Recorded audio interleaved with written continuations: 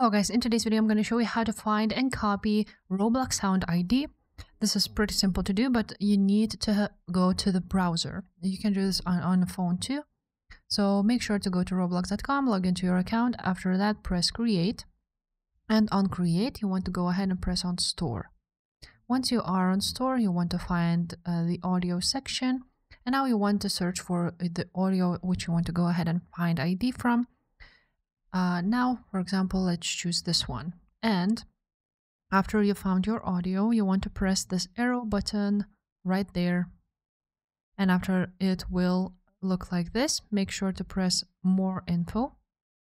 Now, once you have done that, all you need to do is press on this path. And as you can see, there are numbers. So this is the ID of this specific audio. So now you can copy it and paste it to your Roblox studio. So if this video was helpful, guys, make sure to subscribe to this channel, and I will see you next time. Bye.